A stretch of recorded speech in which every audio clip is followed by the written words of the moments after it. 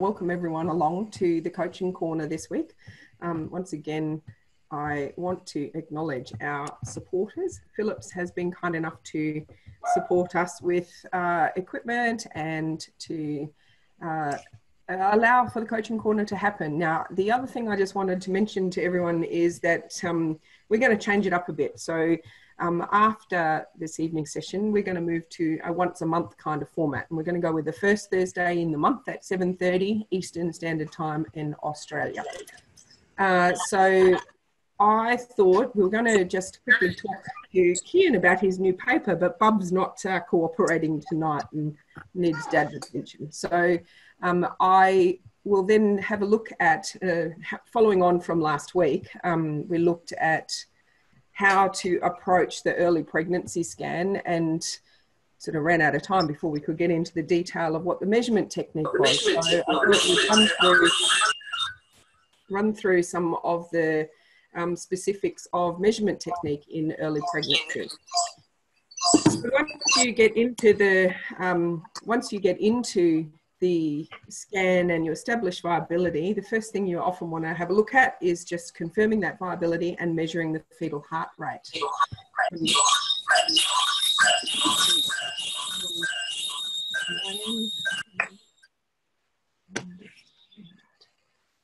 There we are. So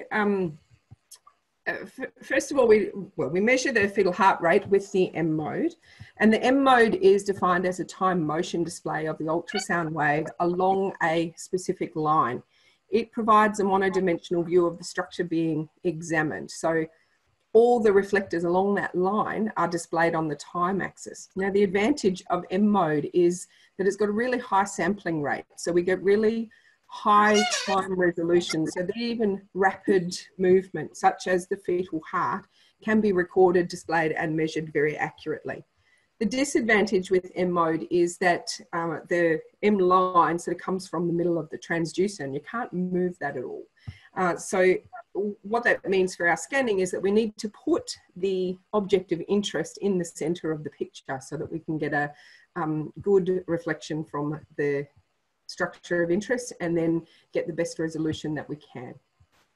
And the way that it works is you pop your M cursor down, and essentially those structures along that M line are represented like this. So in this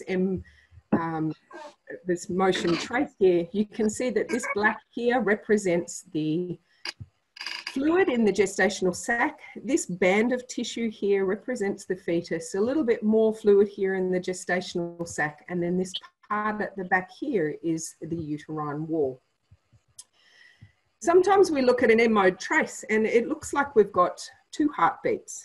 So you can see the heartbeat here, and then there's another heartbeat down the bottom here. And essentially what we're seeing in this image at this level on this band of tissue is the fetal heart trace.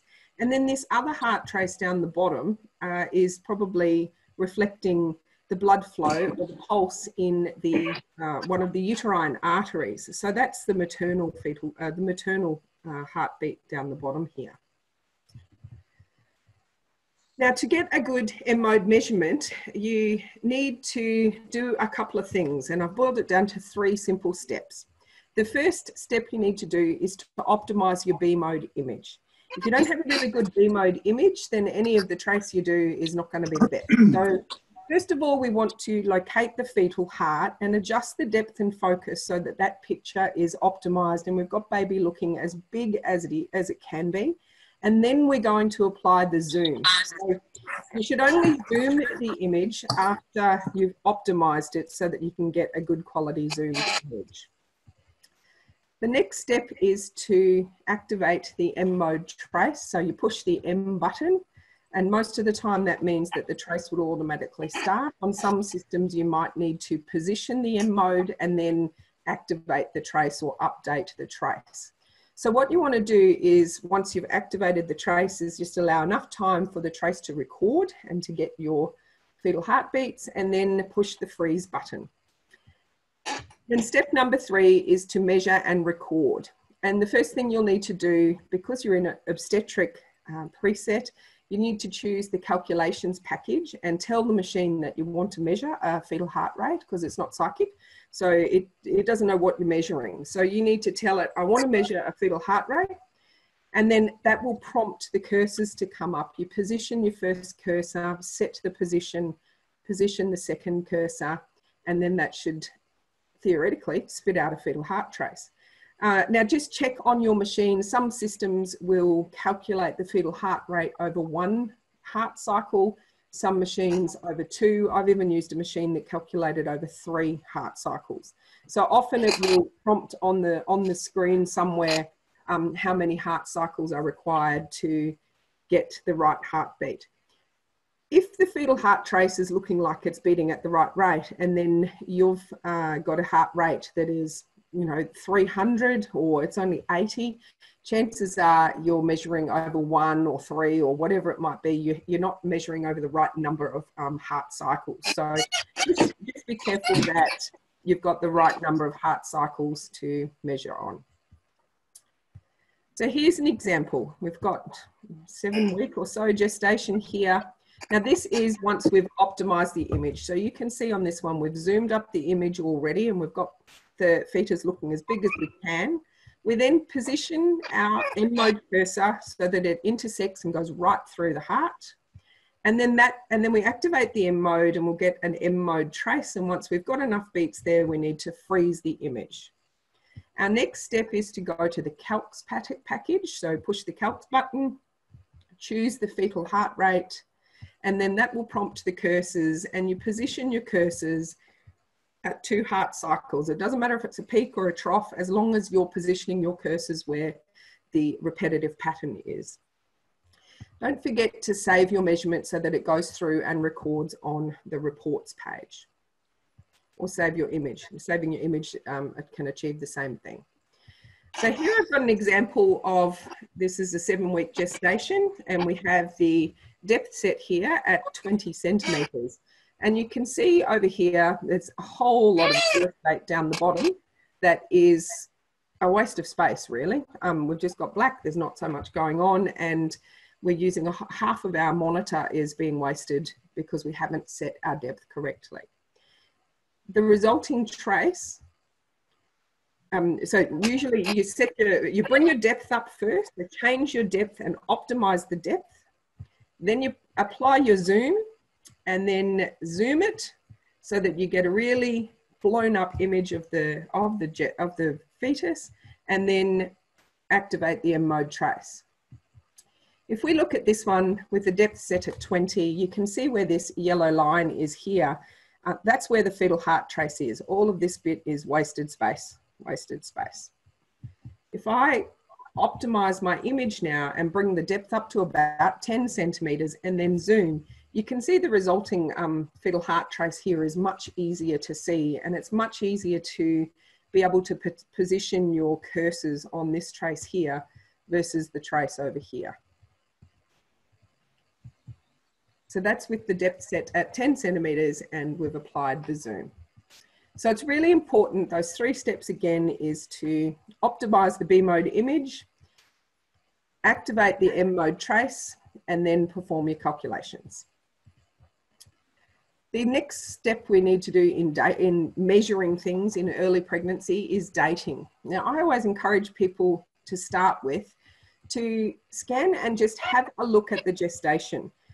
What anatomical structures can you see? And if you know a little bit about the sonoembryology and the developing fetus, you can start to make a broad sort of, well, this pregnancy is in the 6 to 8 week zone, or it's in the 10 to 12 week zone, simply because you recognize what structures have developed at that time. A 6-week gestation looks very, very different to a 12-week gestation. So we can kind of guesstimate it to start with before we start measuring. And the reason that I suggest that you do that is often what I see as a common mistake is that people will measure, it might be a 10-week gestation, but they do a poor crown rump length measurement and it makes it look like it's 8 weeks, or it measures at 8 weeks, and that doesn't correspond with the anatomy that we're seeing. So if we refresh what our anatomy is at 4 weeks, or they've just missed their last period, you've got a nice thick endometrium and you can't see anything in it. By the time we get to 5 weeks after the last period, you can see a cystic space in the uterus. And if you're lucky, this is a transabdominal picture, you might, at 5.5 weeks, you'll see that yolk sac. At 6 weeks, it's just a little blip. And then it gets a little bit longer blip at 7 weeks. And then by the time we get to 8 weeks, I reckon this looks like a little Lego brick, or some people have described like a little gummy bear appearance. So you can start to see the little buttons here, or the little limb buds. There's a little knob sort of on the edge. By the time we get to 9 weeks, you start to be able to tell that one end of this blip is a head, and there's looking like the head structures, and the other end looking a bit more pointy like the crown, are the rump structures. So by the time we get to 9 weeks, the head is actually half of the embryo at that stage. 10 weeks represents the end of the embryological period, and then we move into the fetal period. So by the time we get to 10 weeks, all the structures are in place and they need to grow. If you look at the baby here, it's quite see-through. The bones might be there, but they're quite see-through and they're not very ossified at this stage. 11 weeks, we start to see a little bit of bone formation, particularly in the face, and that's much, much more obvious at the 12-week mark, where we can see ossification of the jaws, and then we can also start to notice the different bones in the legs, etc. In early pregnancy, we measure the mean sac diameter, or we're measuring the gestational sac. Now, the way you go about performing this is in the sagittal view of the uterus. You measure the length of the gestational sac, and at right angles to that, the depth. In the transverse view of the uterus, you measure the width of the gestational sac. You don't want to measure the depth on both images, because the depth is the same regardless, and that means you'll get a skewed result for your images, because measuring the depth, whether you're sagittal or transverse on the patient, will give you the same result. One of the problems with measuring the gestational sac is that from about 8 weeks on, it's pretty useless, really. By this stage, the gestational sac occupies about 1/3 of the volume of the uterus, and it can be quite misshapen. The gestational sac, or the mean sac diameter, is the height plus the width plus the depth divided by 3. And it only works and gives you a nice measurement that's representative of gestational age when it's nice and round. And we only use the gestational sac measurement for that early period where we can't actually see a crown rump length. By the time we get to 8 weeks, you can see on this one, it's kind of a bit oblong in shape, and, you know, it depends where I measure. If I measure the depth here or a little bit over here, it's going to give me very different measurements. And I've only got a straight line ruler to measure the length here. I can't really get the length going around corners. And you can see that here as well. It really depends where I put the calipers, what the resulting mean sac diameter will be. So as soon as you see a crown rump length, you couldn't measure gestational sac anymore. The most accurate measurement of that's the best for dating at any stage during pregnancy is the crown rump length. So if we look at the crown rump length now, the fetal pole grows by about 1 millimetre per day. And what we need to do to measure the crown rump length is to measure the longest straight line length of the embryo without the yolk sac. We need the fetus to be in a neutral position and with clear margins. And if we do a good measurement here, the accuracy of the measurement is to within about 4 days of when the actual last period was, or when fertilization happens. I always recommend that people practice measuring the crown rump length to acquire 3 new images. So get an image, find the crown rump length, and then take a measurement, and then unfreeze and acquire the image again and take a measurement, and do that 3 times. Now, there's a couple of reasons. One is to make sure that you have got a nice accurate measurement and that your intra-observer error is minimized. And the other reason is to practice actually getting the crown rump length.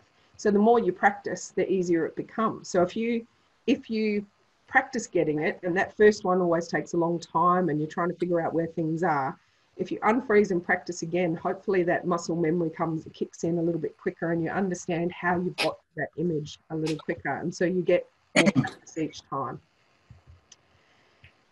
When we take the crown rump length, we're aiming for a sagittal section of the fetus. So the sagittal section divides the fetus into left and right halves. It can be lying on its back or lying on its tummy or any which way in the tummy, but we're looking to take that measurement in a true sagittal section. We can take it here, but if baby's lying on its side, we get the coronal picture. Now, you know, there are times when I have done a coronal measurement of the crown rump length. I'm always trying to get the best sagittal picture, and for those really, really determined babies that do not want to cooperate, and I just can't get it no matter what I do, that's when I'll accept a coronal. But we don't want to just go straight to a coronal. Now, the coronal plane cuts it into front and back halves, so it's harder to kind of identify where the actual rump is in the top of the head on this one, that you've got the actual top of the head. So you can see on this one again, bub's in a different position, but we want to cut that bub into left and right halves and not into front and back. Now, if I end up getting a picture that is coronal, the probe movement that I need to make, well, this is the image that you'll get, first of all. So you can see where the head is. And on this one, this is a transvaginal image. So it's really nice definition. They never looked at clear on transabdominal imaging. If I'm in a coronal plane, if I move the probe around so that I can then approach it from the back, or equally as much go around to the front to get a sagittal image of the fetus, then I get a picture looking like this. And that's the plane that we need to measure the crown rump length in. So just looking at those two again, you know, this one, if I'm desperate, this one's going to certainly give me a gestational age. And, you know, sometimes you can't get perfect. So you want to aim for a sagittal picture. That's the true crown rump length measurement and where it's most accurate. Now, sometimes what happens is that you might see the baby's head and not be able to find its backside quite nicely. So you've got the crown in view, but not the rump. So what you need to do here is to hold the head side of the probe, or the right side of the probe in this instance, as it is to the user, and anchor that side and then just pivot on the other end so that you're moving this side of the probe to line it up with the middle. Other times you'll get the backside in view and we'll miss the head. And so it's the opposite movement. Hold the rump side of the probe still and use it like a pivot or a door hinge. So hold that side of the probe still and pivot the other end of the probe.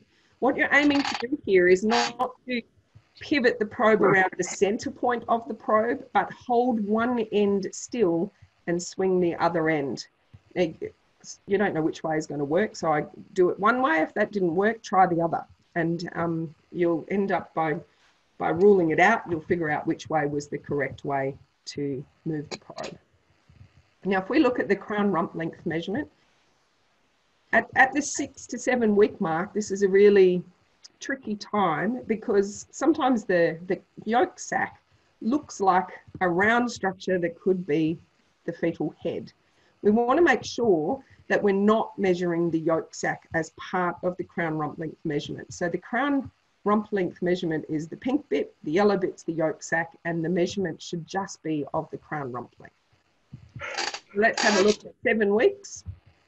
So we've got the long blip at 8 weeks. 8-week measurement. Now this one's done taken in a coronal plane rather than in a sagittal plane. 9 weeks. So you can see again the fetal head is about half of the baby at this stage. 10 weeks. Now this is transabdominal measurement versus transvaginal, and of course on the transvaginal, because we're closer to the structures using a high frequency probe, we can start to see the amnion really clearly and the different cystic structures in the brain, which represent the the development of the fetal brain and the different spaces in the fetal brain. So you can see a lot more detail on the transvaginal image. 13 weeks. You can tell that it's quite advanced here. We've got jawline, you can see the nose bone, you know, and in an imaging study, they would use this sort of picture to measure the nuchal lucency as well. But we're looking to make sure, especially sort of 10, 11, 12 and 13 weeks, the trick here is making sure that you've got bud in a neutral position, not too flexed and not too extended. And it may be necessary to measure the BPD, or, you know, get a short axis of the head with the falx in the middle and measuring the width of the baby's head. Sometimes you can do femur lengths if you're really struggling, if bub's in a really curled up position. But doing biometry at this stage, like the BPD, abdocirc, femur length and stuff, is often quite tricky. So it's only sort of last resort. So that kind of wraps up all the measurements that you might need to make in the first trimester. Does anyone have any questions?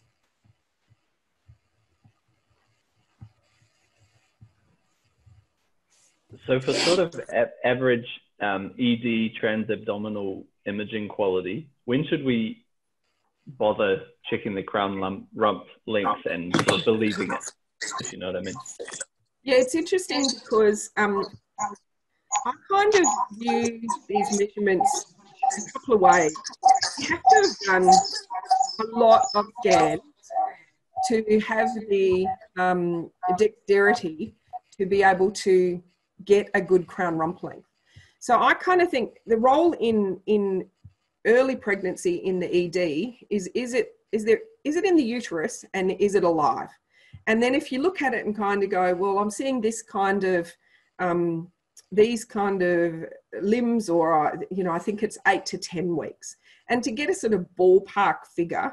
And the reason I say that is because often, unless you've done heaps, and I'm talking more than 50, 70 cases, the probe moves are quite tricky. And then what happens is that a lot of poor measurements are taken, and then, you know, then they have their formal scan, they get 3 or 4 different dates and everyone's confused. And then the imaging department just go, oh, those ED physicians don't know how to do this, and all the rest of it. So strictly in first trimester, I think in the ED, it's about confirming viability and kind of going, here's a ballpark at 6 to 8 weeks or 8 to 10 weeks.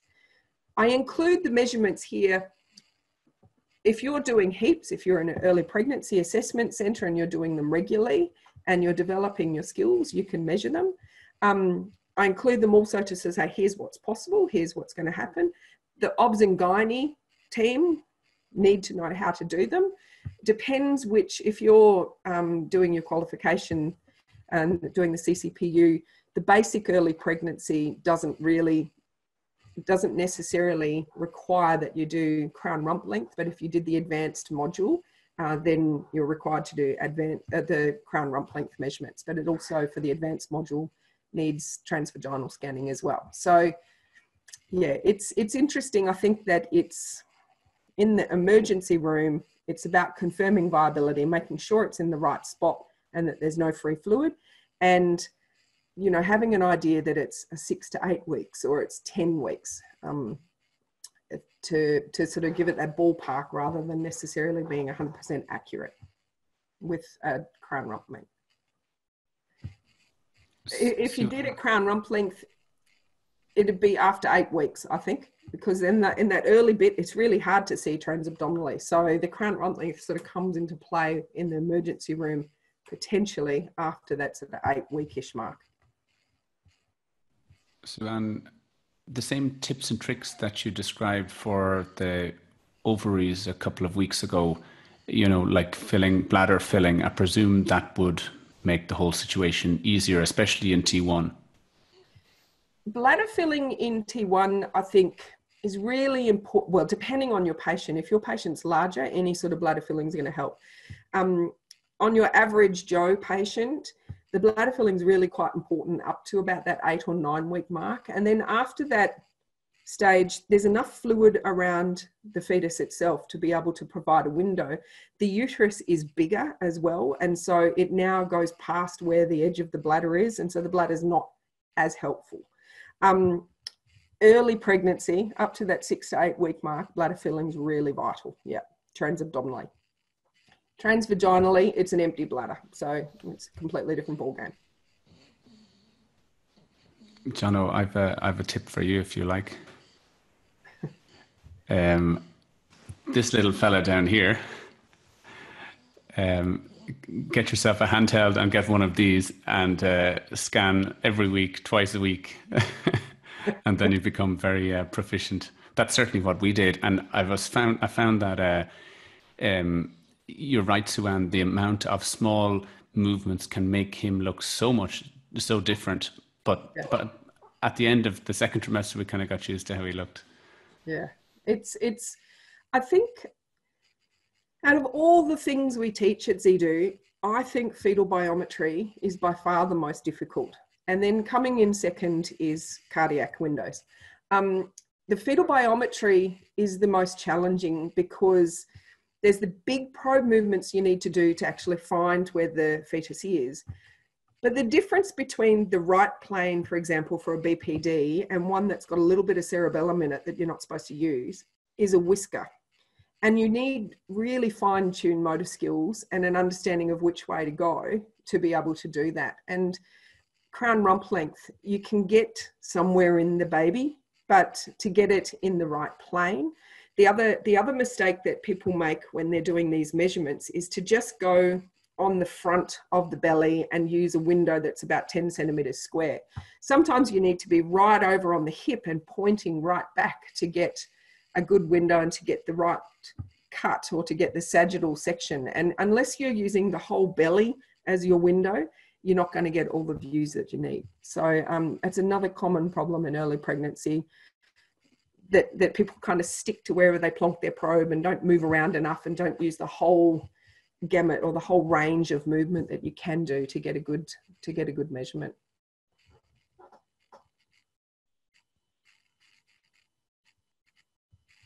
Cool. Does anyone else have any questions? I think, Suean, obviously getting used to following a moving target is challenging too, isn't it? As you'd say, and then once you get that, you're often scared to move off to the sides that you need to get the full lateral movement because you finally thought, well, I've got something, I'm just going to take it. So, yeah. I think the challenge in any pregnancy is not only the moving target, using the whole range and because it's the understanding of the three-dimensional anatomy as it turns upside down and rolls around, and keeping on top of that as you go is the challenge. Lots of practice. Cool. Is there any other questions there?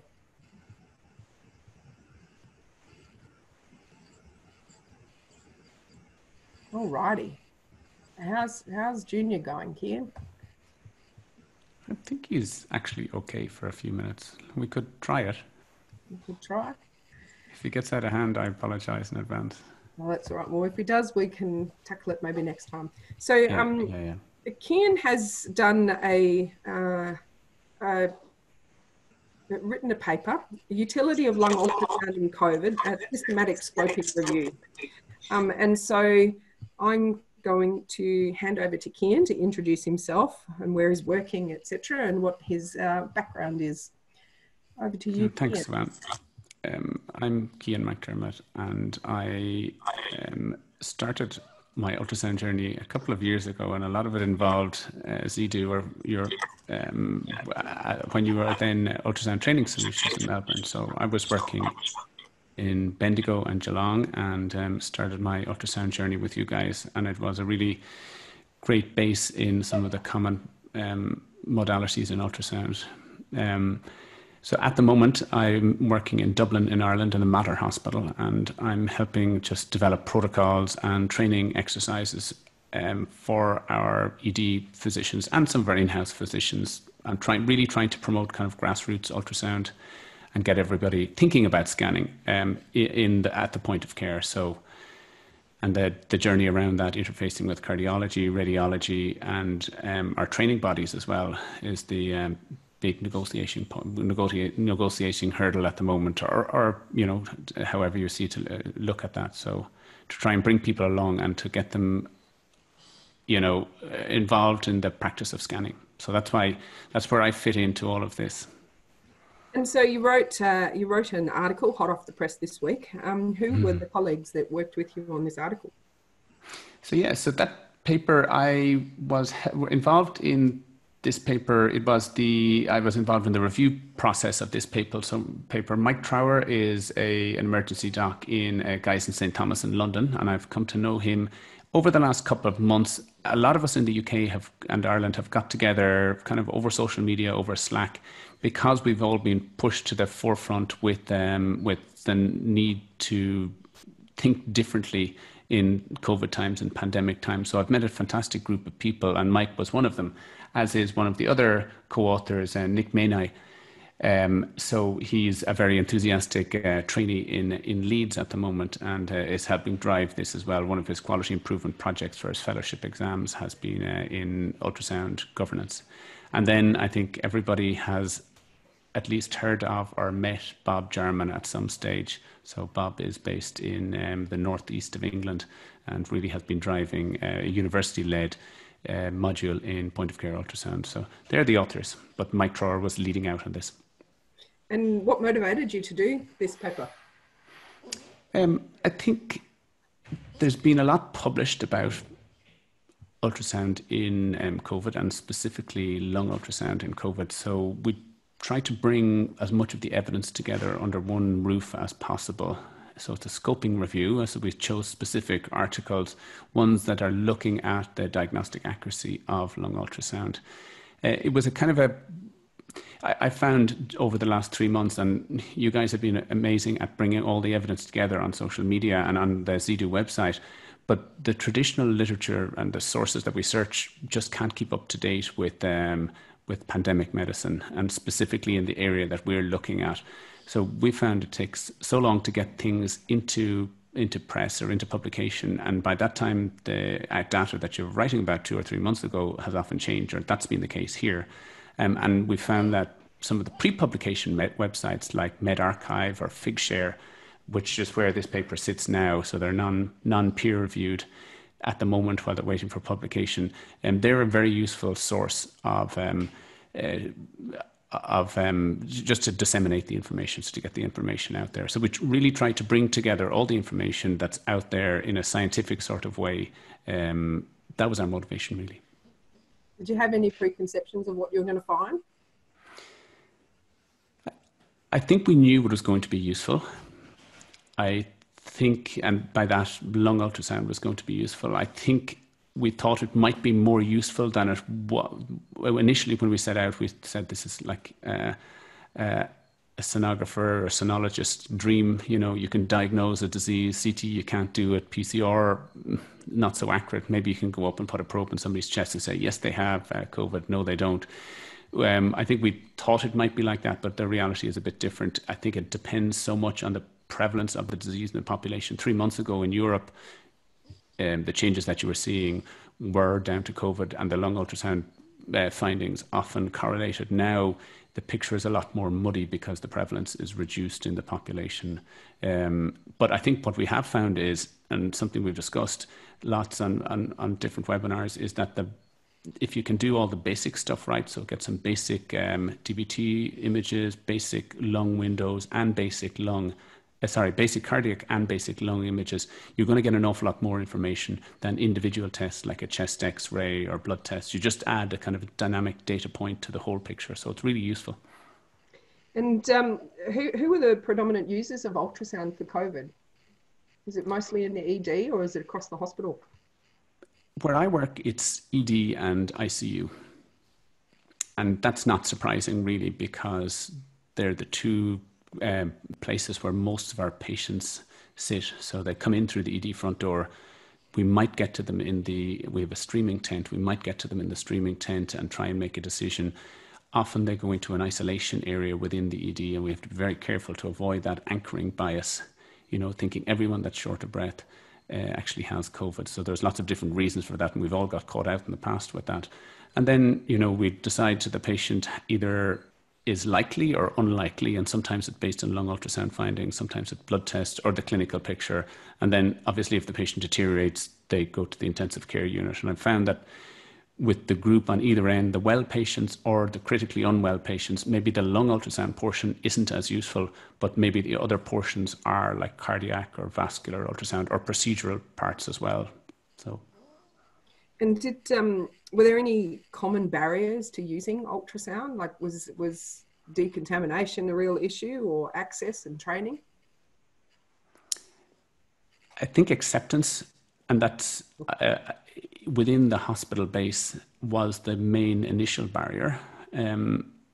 I spent a lot of March and April training, talking to our hospital admin, convincing them to buy more machines, which we got over the line, convincing them the power of the handheld units, like some of the Philips devices, and there's other companies out there as well that make pretty much end-to-end solutions that are much easier for cleaning. I think it was, again, just changing the culture was the main barrier. We thought decontamination might be more of an issue, and I think careful cleaning more than rigorous decontamination is probably the issue. So if you make sure you clean the machine as you should have done all the time along, because it'll be killed by a virucidal wipe, and not just the probe face, but to clean an arm's length down to the cable, and clean the legs and clean the body of the machine as well. So we thought maybe, you know, you'd have to use something like a high-level disinfectant, but no, careful cleaning of it was the decontamination piece that seems to come out the most. I think everywhere across the world, shopping trolleys and everything is much cleaner than they've ever been in their life. Did you, my bugbear with lung ultrasound is the multitudes of terminology. There's the A's and the B's and the C's and the Z's, and then there's the physical description of artifacts, which I'm in favour of. But do you think that this muddied the waters and made it harder for acceptance or to understand how to interpret things? That's a tricky question to answer. I mean, I'm relatively new to ultrasound for sure, and you know, you look at the work of Daniel Lichtenstein in Paris, and then Gio Valpicelli in Italy, and loads of other people around the world, and they really have taken a non-entity, you know, whereby all the rest of the sonography world were saying, you know, lung can't be evaluated, and they turned, you know, this mystical kind of pictures into a science, and they've created nomenclature around it. I think it can be complex, and I think when new terminology comes out, it's very hard for the new user to try and get their head around that. What's the difference between rockets and glass rockets and beelines and comet tails? I suppose it just reflects the complexity of the terminology, but I think we can, as educators, we can break it down for the new users and then build up bit by bit, layer by layer, as people advance on their journey. That's another art and skill, isn't it? Yeah. Do you, while you identified that the methodological quality was low, what general learning do you think can be taken from the COVID experience into lung ultrasound more generally? I think you can, I think to try and get people to understand that, you know, it's a useful thing. You know, when we're teaching it on some of our courses, you say, oh, anterior lung, posterior lung, A lines, B lines, pleural effusion, and that tends to be where it stops. Whereas now I think people are really focusing in on the finer aspects to get a look at that pleural line. What does that pleural line really look like? Is it consistent? What do the B lines look like? You know, are they kind of cardiogenic B lines? Are they pulmogenic B lines? And to really understand that, you know, as much as it is difficult on the front of the chest to get some good parasternal lung axis or apical 4 images, it can be just as difficult at the back to get in between a rib, because the rib changes in orientation and shape every bit along the chest. So I think people kind of thought of lung ultrasound as kind of Cinderella's ugly sister compared to echo, and now they're realizing that it is actually a very high skill set within itself. but there are lots of basic movements and training phases that you can take to bring it alive to the new user. So I think people are just realizing how important it is, and especially when you combine it with cardiac, with IVC, and some of the other multi-system imaging modalities to get a fuller picture. So again, it's kind of what Daniel Lichtenstein talks about when he says whole body ultrasound. I think for me, I think the getting the pictures for lung ultrasound, the physically finding the windows is somewhat easier than pretty much everywhere else in the body, but the interpretation of the images is more complicated.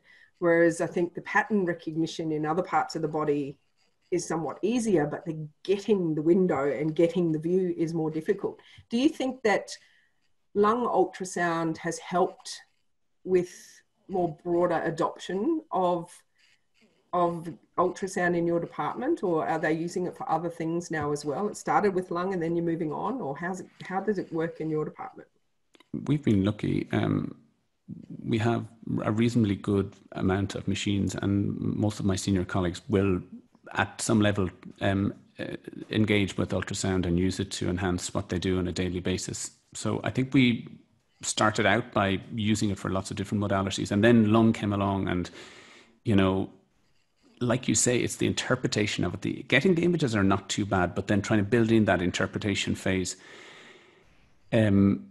made the adoption of lung ultrasound difficult, because it changes then with the prevalence of the disease in the population. So if it's wintertime here and somebody has a cough and a high temperature, it might be influenza pneumonitis, or if it's in a pediatric setting, it might be RSV bronchiolitis, but now it might well be COVID pneumonitis.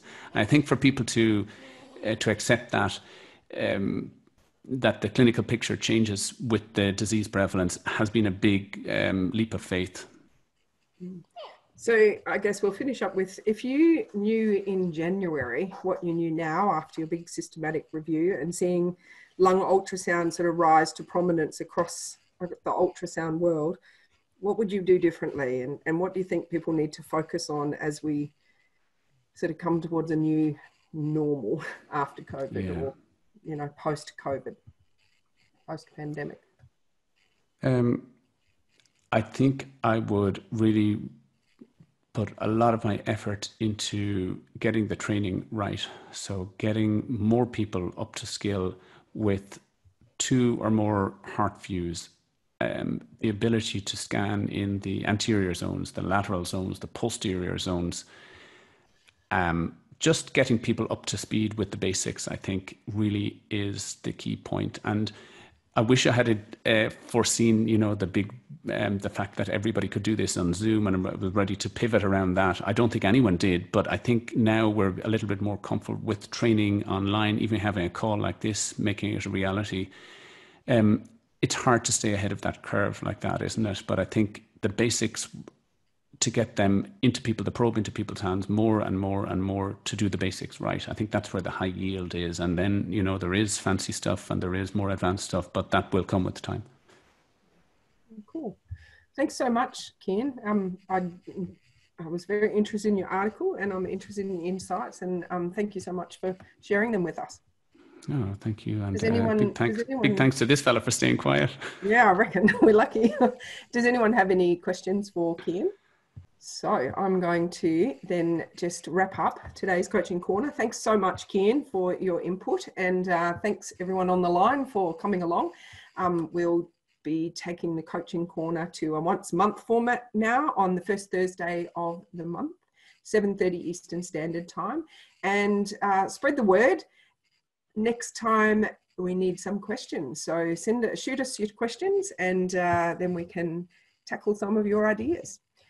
Thanks so much for joining us. See you later. Thanks, Suean. Thanks, Cian. Thanks, everyone. Bye-bye.